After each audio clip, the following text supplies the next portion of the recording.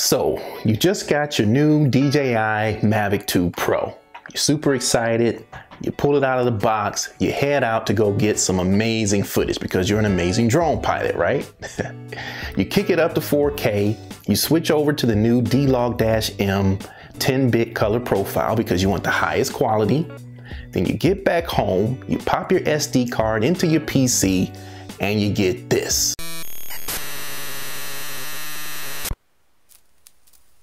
Stuttering playback or video doesn't play at all.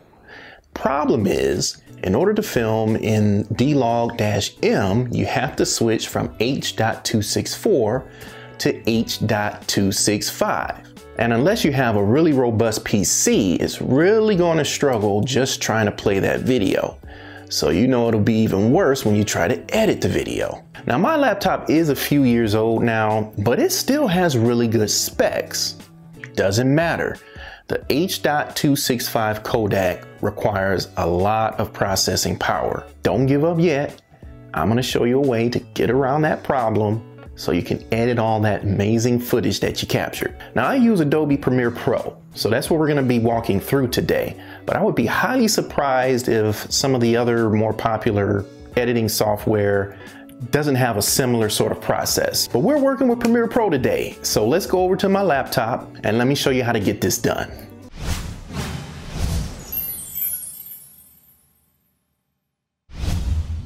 Okay, so here we are in Premiere Pro.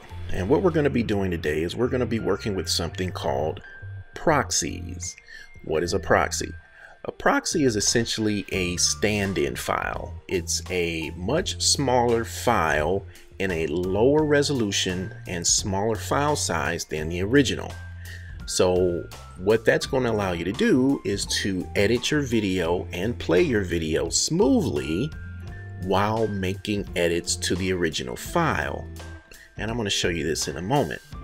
Once you go to export, Premiere Pro is going to export the original file.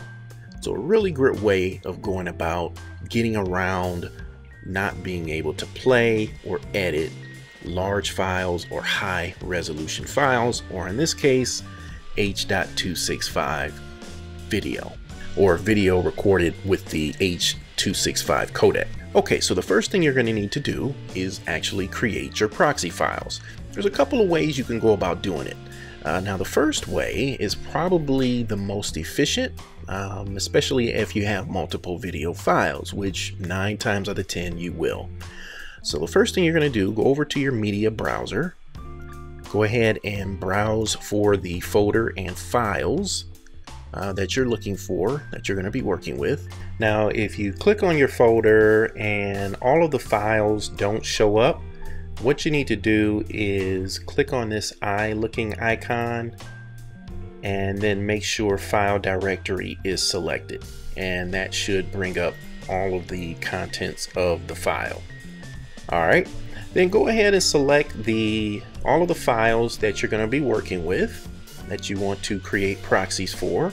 Then you're going to click on ingest, then click on the little wrench icon here. Okay, so go over to the ingest settings tab, make sure ingest is checked off here, and then you're going to make sure create proxies is selected. All right, then you're going to go into your presets. Now when I first opened this up, this first selection was selected, GoPro Cineform. So I switched that to the lowest resolution because I'm trying to get the smoothest video I can get while editing. So, but you can select any of these, 540, 720, or 790. All right. And then you see the rest of how everything is set there, and then click OK. Okay, now nothing's going to happen until you drop the files into the timeline. So I'm just going to grab this one here.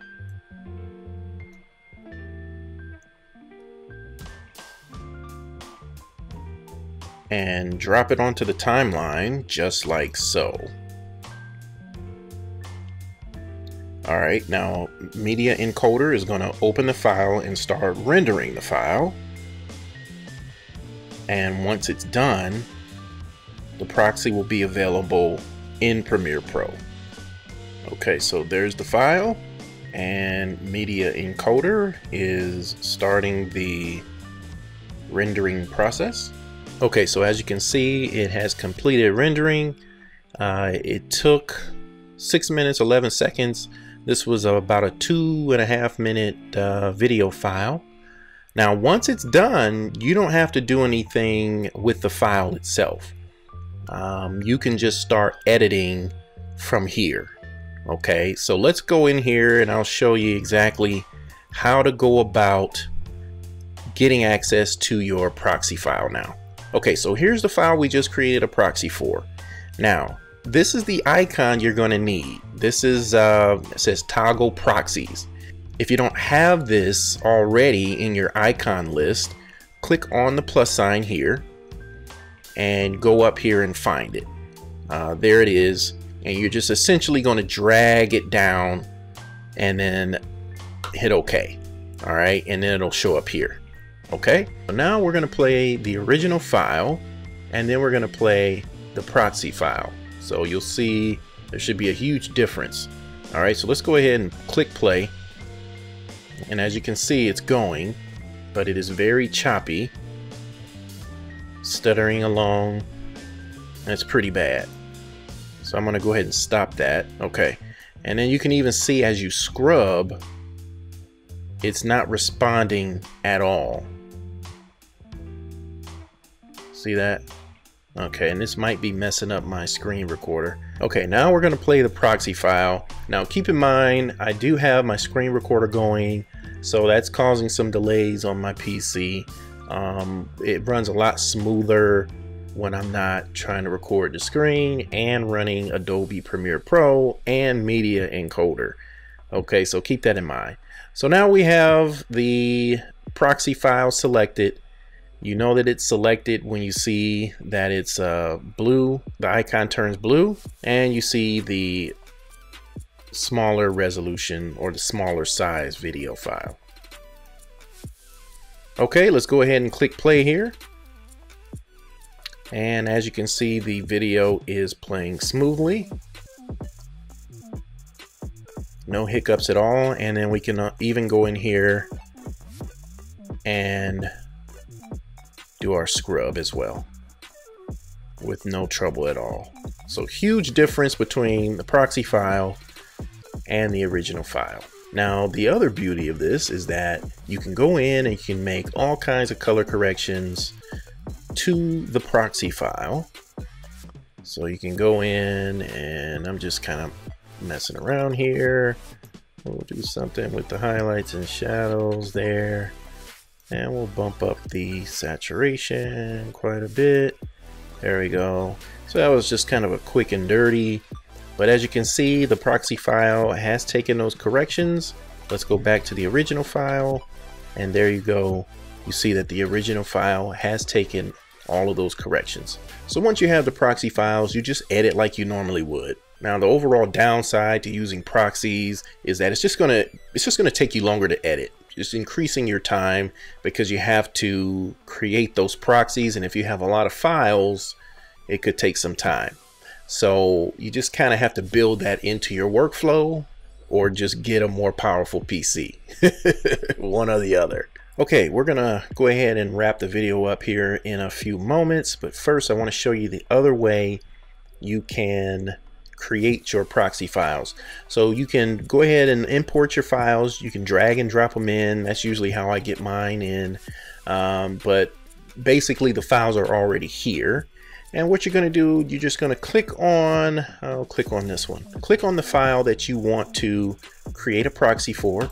Right click, come down to proxy, create proxies. Okay, and this settings box will pop up. You're going to switch it to the format that you want. I usually just use the H.264. Change your preset. And then you hit OK. Once you hit OK, it's going to go out to Media Encoder and start that process that you saw before. All right, that's it.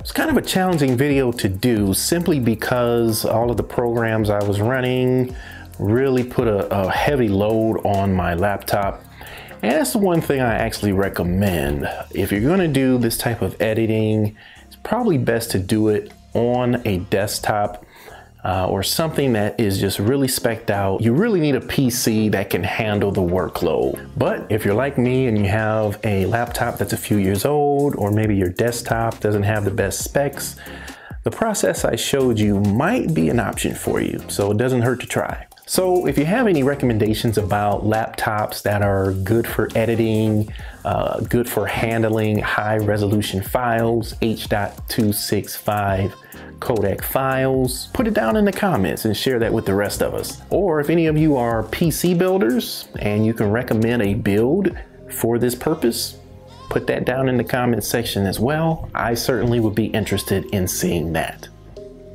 All right, well, once again, I hope you found this video helpful. If you did, put that down in the comment section as well. If you're not a subscriber yet, please consider doing so. I do tutorial videos like this. I do all kinds of review videos on drones and gadgets. So if you're into that kind of stuff, you're in the right place. And as always, until we meet again, be good to somebody and be good to yourself. I'll see y'all in the next one. Later.